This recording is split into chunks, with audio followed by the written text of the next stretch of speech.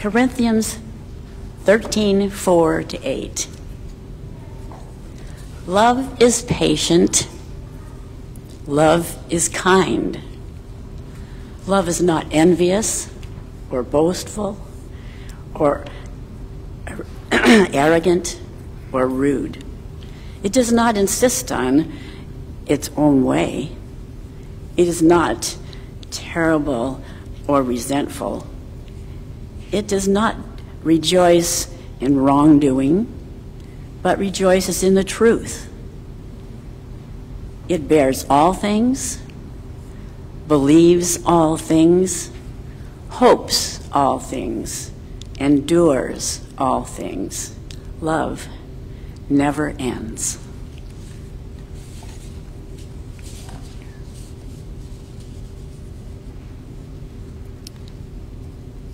Mother's Day by Dorianne, Laux. I passed through the narrow hills of my mother's hips one cold summer morning. Maybe it wasn't summer, and never looked back until now. Clipping her tough toenails, sitting on the bed's edge, coming out the tuft of hair at the crown where it ratted up during her sleep. Her thumbs locked into her fist, a gesture as old as she is. Her blanched knees fallen together beneath the blue nightgown. A stroke took whole pages of words. Random years tore from the calendar. The names of roses in her driveway: Cadenza, Great Western, American Beauty. She can't think, can't drink her own tea. She couldn't do her crossword puzzle in ink anymore. She's afraid of everything. The sound of the front door opening, light falling through the blinds, pulls her legs up so that the bright bars won't touch her feet. I help her with the buttons on her sweater. She looks hard at me and says the word sleeve. Exactly, I tell her, and her face relaxes for the first time in days. I lie down next to her, the flowing sheets, and tell her a story about the day she was born. Head first into a hard world, the Great Depression, shanties, Coovervilles, railroads, and what is that one? Unions. I tell her about Amelia Earhart, and she asks, "Air?" and points to the ceiling. Ask heart, and points to her chest. Yes, I say. I sing Cole Porter songs. Brother, can you spare a dime? When I recite lines from Gone with the Rain, she sits up and says, "Potatoes." And I say, "Right again." I read her Sandburg, Some Frost, and she closes her eyes. I say, "Yes, yes," and I tuck her in. It's summer. She's tired. No one knows where she's been.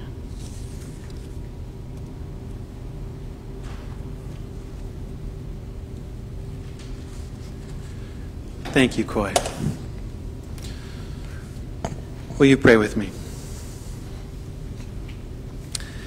Merciful God, may the words of my mouth and the meditations of all our hearts be acceptable in your sight, O God, our help and our Redeemer. Amen.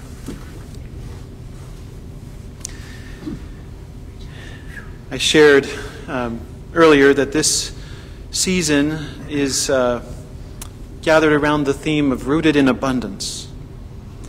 Today's title is Rooted in Love. I have this image in my mind of a tall tree in the forest. The huge canopy, bright green leaves, a tall, strong trunk with branches stretching out.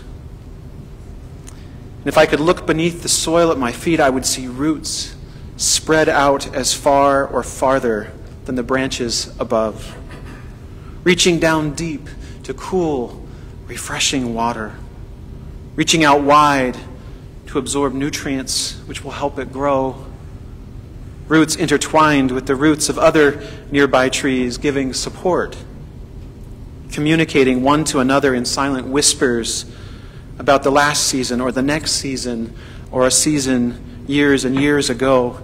So many roots support each tree. All of them together provide what's needed for the tree to grow high and strong and full of life. I think about that tall tree in the forest as I look upon the sapling I planted a year ago, an ornamental dogwood. I think of how I prepared the ground, added fertilizer and compost, watered faithfully through the hottest days of summer, and how now it is just blossoming with lovely pink-white petals. And I think it is the love and care we receive early in our lives which helps us grow roots deep enough to weather the many droughts and storms and seasons of our lives.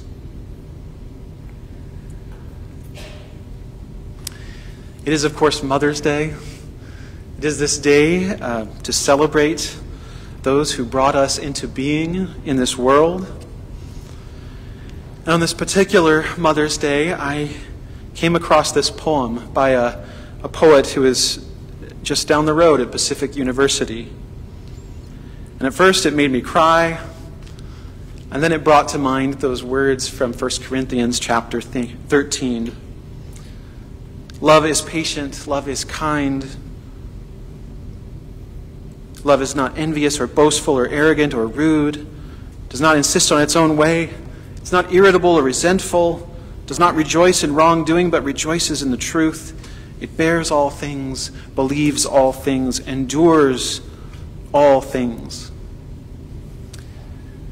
This, as you know, is a text that is often read at weddings. It is often shared in that context of romantic love, but it might come as a surprise that the love spoken of here is not eros, it is not romantic love, but another word in the Greek language, agape. Agape love is a selfless love, a sacrificial and unconditional love. And I've been thinking about that love and where we see it in our lives.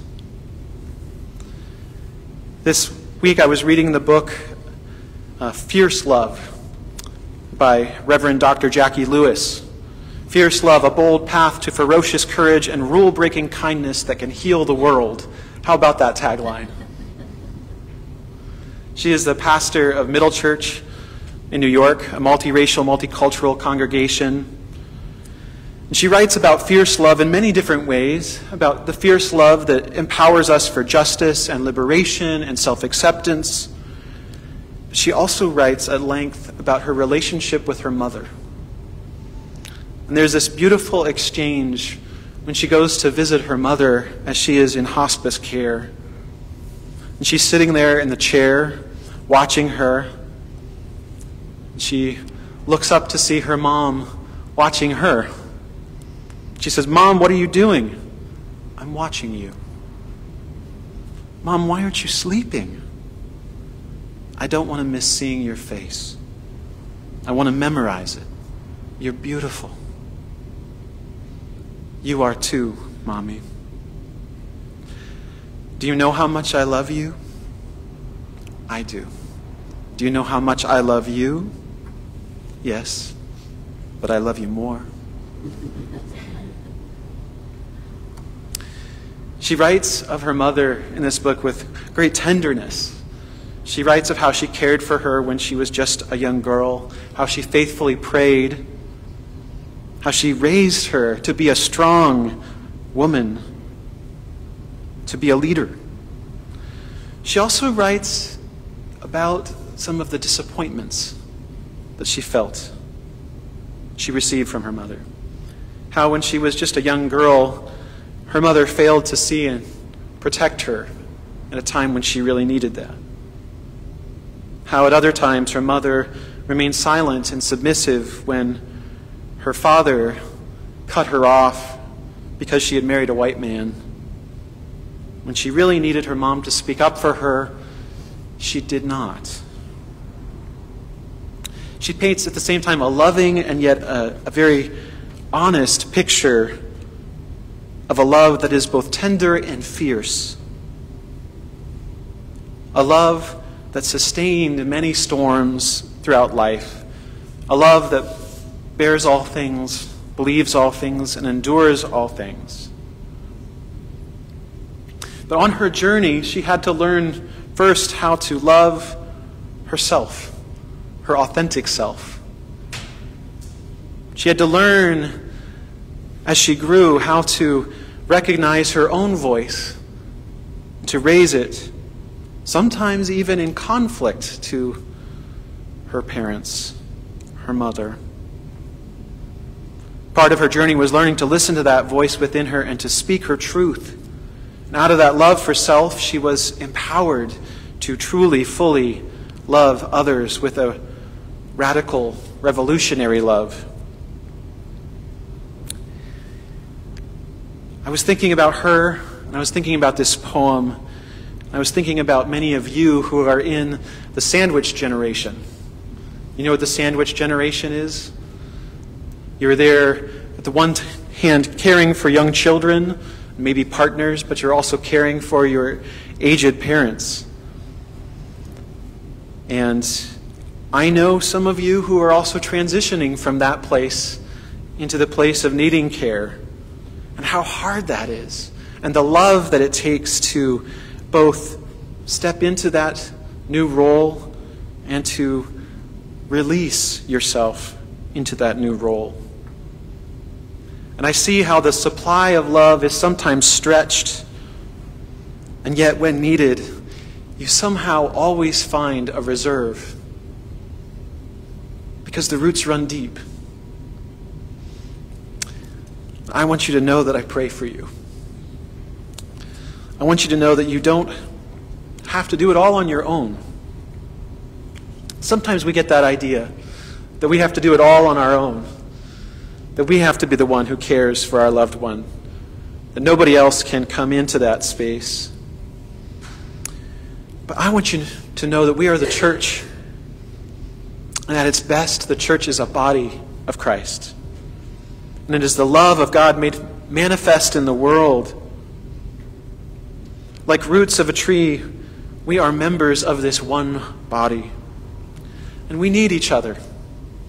We need more than one model of what love looks like. For as amazing as my mother is, and your mother is, and every mother in this room probably is, there is not a single mother whose love is as complete or as perfect as we need it to be sometimes. Jackie Lewis writes in her book about Ubuntu philosophy, an African philosophy which speaks of our interconnectedness. And she says, I am because you are. I am who I am because you are who you are. Mom, if you're watching, I want to say, I am who I am because you are who you are, for better or for worse. You might turn to your mother if you're here today together and say, I am who I am because you are who you are. But this is true for all of us. We are all connected to one another. So this morning I invite us to recognize those whose love, both tender and fierce, gave you the roots you needed to survive and thrive. The ones who grounded you, who nourished you, who supported you as you grew and changed and became strong, and to give thanks for each and every one of them.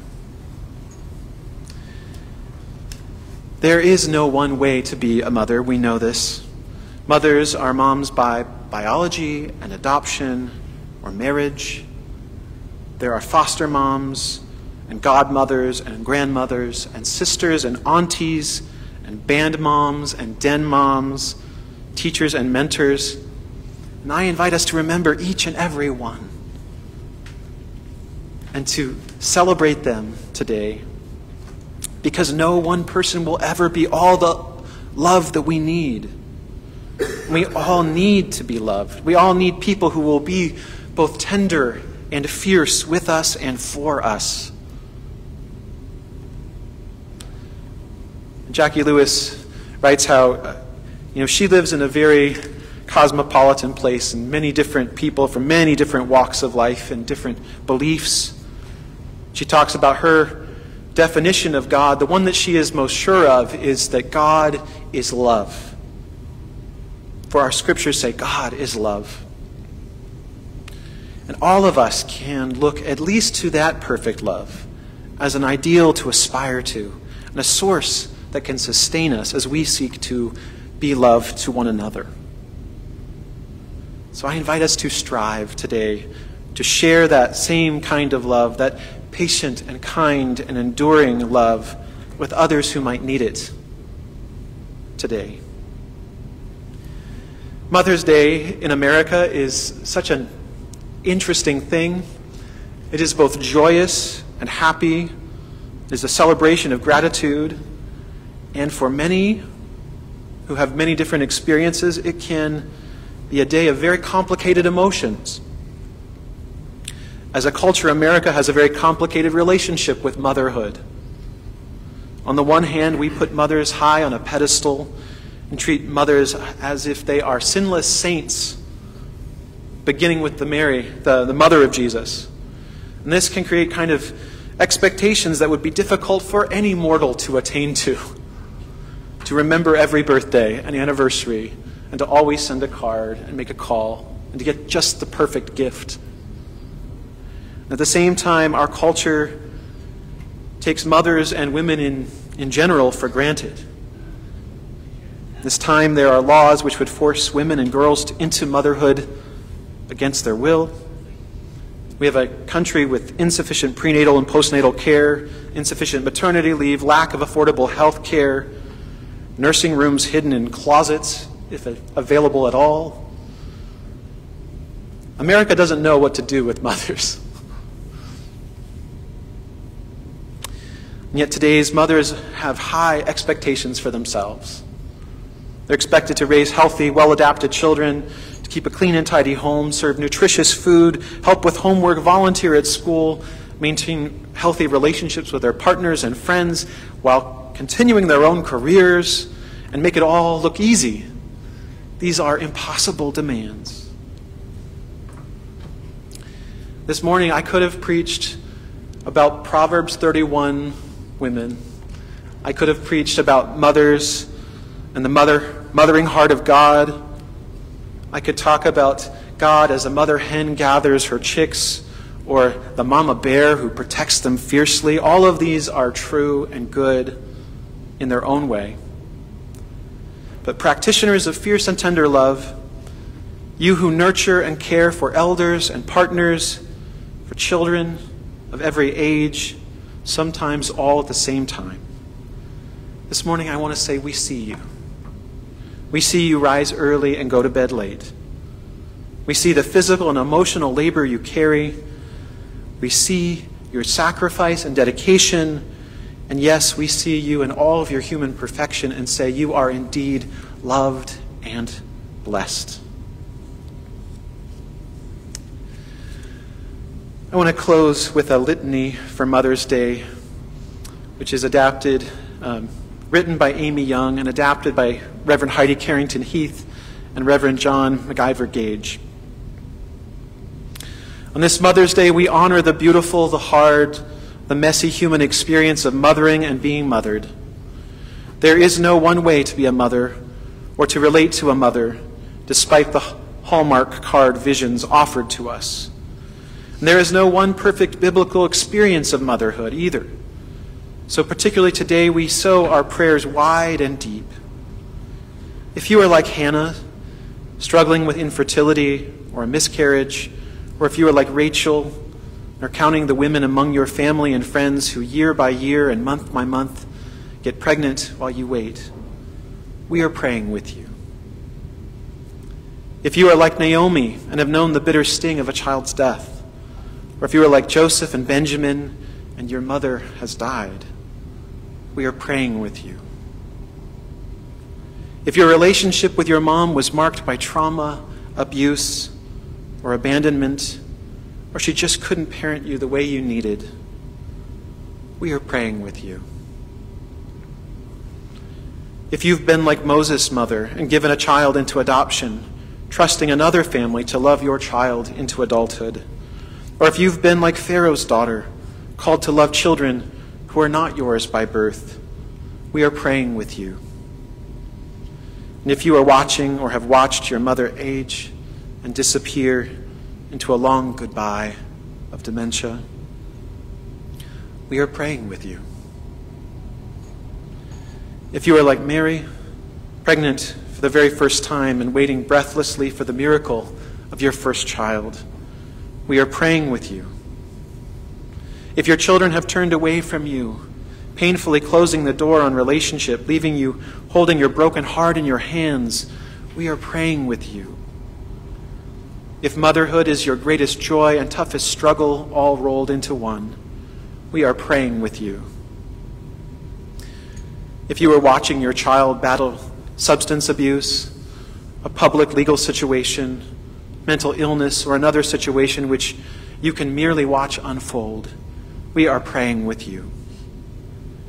If you, like so many women before you, do not wish to be a mother, are not married, or in so many other ways do not fit into societal norms, we are praying with you.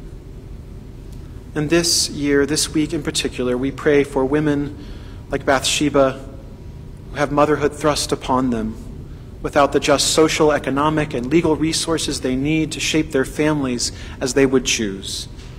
And like Dinah and Tamar and countless others whose bodies and reproductive lives are controlled and commodified by men, we are praying with you. If you see yourself reflected in any, all, or none of these stories, we are praying with you. This Mother's Day, wherever and whoever you are, we pray with you, we walk with you. You are loved, you are seen, you are worthy, just as you are. We give thanks for you and for any and all in this life through whom we have experienced the love of our God, like the best kind of mother. And we pray that you may experience the deep, wild love of our big, beautiful God, who is more than the best parent we could ever know. Amen.